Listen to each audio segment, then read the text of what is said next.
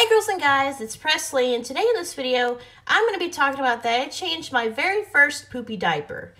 Now, for those of you that are new to my channel, I made a video several months back talking about how I got a new job and that I work as a caretaker for children who have disabilities such as autism, Down syndrome, behavioral issues, so on and so forth.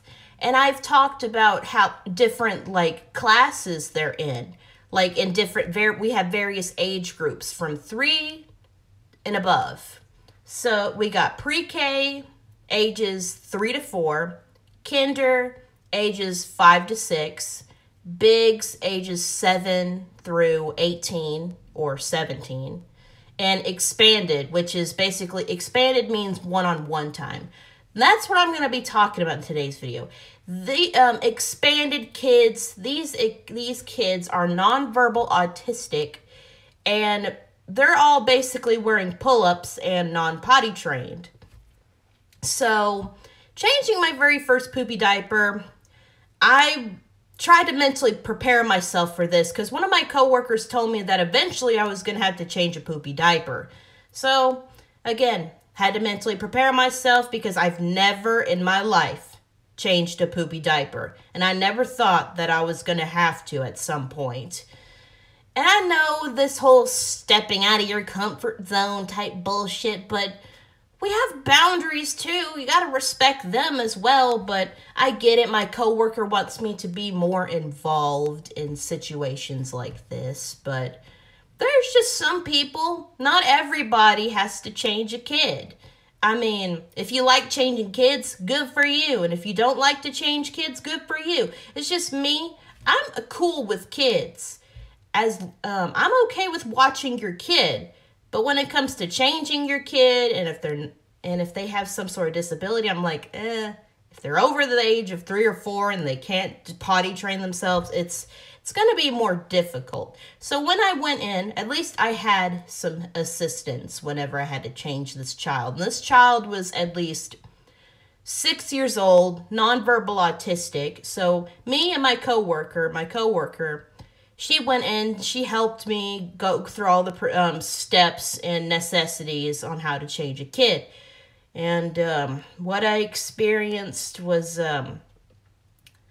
very interesting and very new, I must say. And honestly, I really wish I wouldn't want to experience it a second time. But then again, I'm going to continue on with this. So I went in there. He wore boxers. He wore underwear. That's because he was wearing underwear at school. Honestly, he should have been wearing a pull-up. Because, pull-ups are more for older kids who aren't potty trained. But this kid was wearing full-fledged underwear, and they probably looked brand new too, and they got soiled. And good Lord, this kid soiled so much. And I questioned myself, bro, what did you eat? What the fuck have they been feeding you at school? But then again, I went through the procedure. I put on gloves just to be safe. You can never be safe because I'm also autistic. And when it comes to people like me, other people like me, I'm very sensitive to what touches my hands. Leftover residue from dishes in the sink or poopy diapers. Anything fecal matter in my hands that could give you pink eye or possibly other infections, and it touches your face with the grossness, the bacteria, the smell.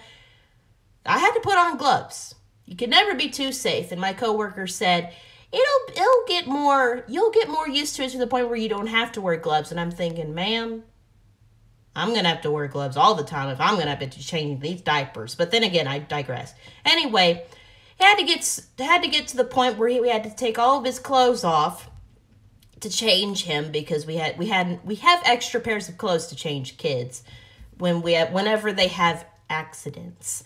And then after that, after I was done with the whole thing that my coworker taught me, I stepped out of the bathroom, and my other coworker came in and congratulated me, saying, "Hey, you handled it like a champ. I thought you were going to be freaking out." To be honest, I was. In here. I mean, the outside of it, I'm not screaming out loud, but internally I am. I was freaking out. This was a new experience for me, stepping out of my comfort zone, but honestly, we got boundaries too. But then again, changing kids is a new experience. And also, my intrusive thoughts were going through my head also. And intrusive thoughts is like the angel and devil on your shoulder. But mostly the intrusive thoughts could be like a devil on your shoulder. And I was going through this like crazy, like these nonverbal autistic kids, their brains function a bit more, I wouldn't say slow because I don't know if that would be more, I don't know if that word is offensive. So I'd say that their brains are a bit more delayed. So when it comes to them being older from the age of 3 or 4, older than age of 3 or 4, and that they're not potty trained yet, that can be a bit of a challenge because could you imagine being a caretaker, taking care of a kid that is over the age of when they're supposed to be potty trained, but they're not potty trained because their brains are delayed? My intrusive thoughts were making me want to grab the kid, sit them on the toilet, and hoping that they can just learn it for themselves and get the gist of it, because it's been 4 years since COVID hit, and my coworker told me that before COVID hit that they were potty trained, but ever since COVID hit, they all went back to square one, and they had to train them all over again, and it's been 4 years since then. You think they would at least grasp the concept of like, hey, maybe I should just sit down on the toilet and instead of having someone change me because it feels weird whenever they wipe me and blah, blah, blah and having to change clothes. That's what I was thinking throughout the entirety of my brain. Like, I'm mentally traumatized from what I saw. And you may call me dramatic or whatever. I don't give a shit on what you call me. But to me, how I feel, I felt like I saw things that I shouldn't be seeing. I know children can be naked because they're kids. But honestly, I don't want to see them like that.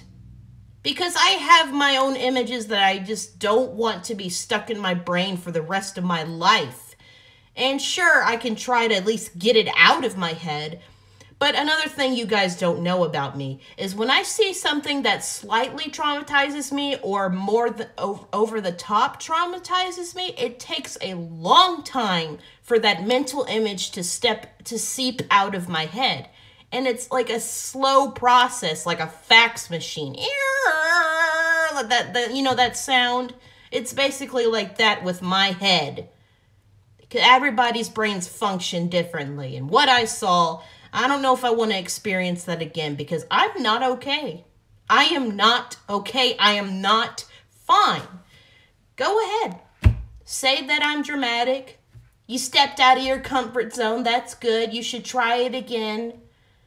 I'm just hoping that I don't have to try it again. And if I do, I just want to at least have somebody watching me because I don't want to fuck up. Okay?